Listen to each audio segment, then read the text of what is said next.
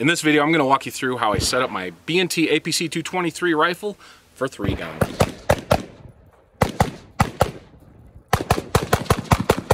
Hey everybody, Sean Burrows with B&T USA. I've gotten plenty of questions about all the changes I've made to my APC223, getting it ready for 3-gun competition in 2020.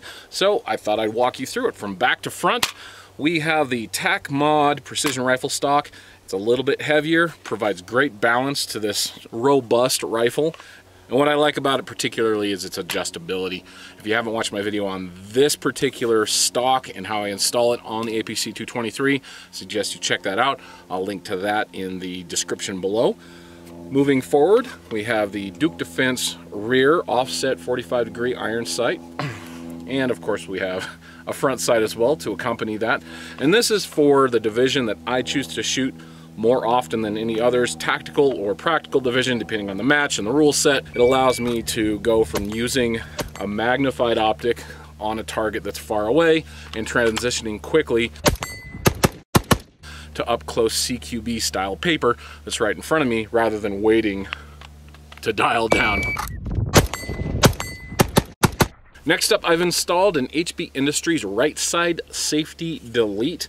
This is just a tiny little nub that you replace the right side safety lever with, and it just makes it easier for my big fat hands to get around this otherwise really pronounced safety lever that comes with a gun in its factory configuration. So I have no need for an ambidextrous safety in the kind of competition shooting that I do, so I removed it.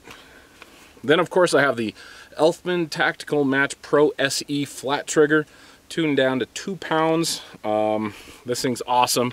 There are a couple of videos about how I install this on this particular rifle and why I choose it. I encourage you to check those out as well. I will link to those in the description below. As far as magnified optic goes, for 2020, I'm just using the Vortex Razor Gen 2 1:6. I've been using it for a number of years now. It's one of those things that if it isn't broken, why fix it? With an MK machine throw lever on it, really helps me dial from 1 to 6 or anywhere in between rather quickly without having to actually grab the optic. It's a nice big fat throw lever that works with even my hands. Now, even though B&T Swiss engineering is magical, it's not annoyingly over proprietary, which means this rifle just takes Gen 3 PMags. And on my PMags I have the MBX base pads. These allow me to easily pair up the mags or unpair them in any configuration I need. This is a 40 round PMag with a +5 base pad on it. I can get 46 rounds into this quite comfortably, and this is usually the configuration I start with.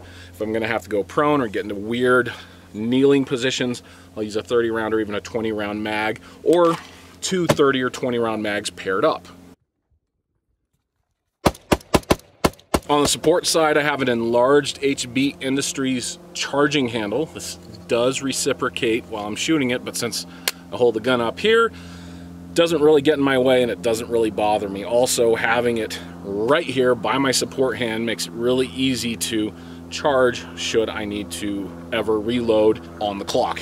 And then you'll notice that the handguard here looks a little bit different than other handguards on APC223s. I had Culper Precision machine off the pick rail on the top and the bottom, and we replaced it with M-LOK slots. We have a little bit of pick rail on the front so I can put my Duke Defense offset iron front sight there, and then we machined out bigger slots just to lighten this thing up a bit, and it added just that extra bit of balance to the gun that I felt it needed.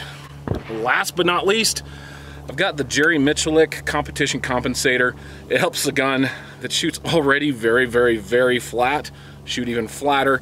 We've experimented with the gas key with different loads between my long range and my CQB loads, and it just helps the gun tune down just enough to be able to shoot the way I need it to shoot in 3-gun, and I'm really happy with this configuration. So much so that I'm going to be adapting it to a shorter barrel version for base style only stages.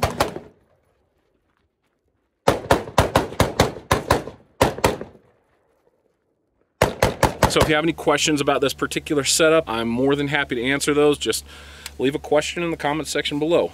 Please don't forget to subscribe. Again, I'm Sean Burrows, and I'll see you next time. Hey, thanks for watching.